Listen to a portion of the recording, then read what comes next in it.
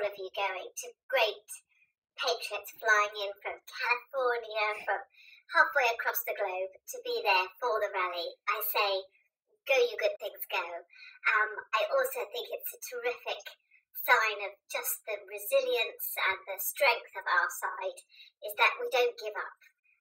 We're used to fighting uphill, and that's exactly what you're going to be doing tomorrow. I would ask one thing of you, given that I can't be there, and as a foreigner and an outsider, I have no right to ask anything, I know that, but I am truly more excited than a nun with no knickers in cheering you all on. And I would say, having been to so many of our great rallies over the last 3 months or so, in particular, that take a moment to look around. Take a moment to look around